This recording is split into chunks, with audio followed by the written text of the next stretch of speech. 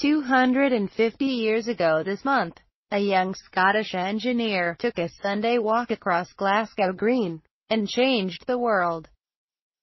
Thanks to the idea, dreamed up by James Watt, that Sunday in May 1765, human beings became masters of power generation, and so transformed our planet. At the time, Watt was merely fixated with the problems posed by the primitive and inefficient steam engines that were then being used to pump water from mines, and had already made several futile attempts to improve them.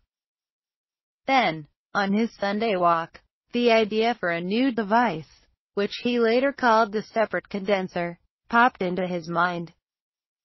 It was a notion that would have stunning consequences. The separate condenser changed the steam engine from a crude and inefficient machine into one that became the mainstay of the Industrial Revolution. Britain was transformed from an agricultural country into a nation of manufacturers.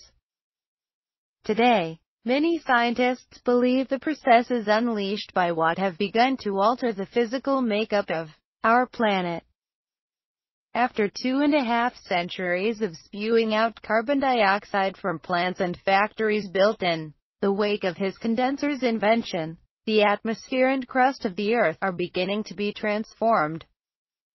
Watt truly changed the world, it seems.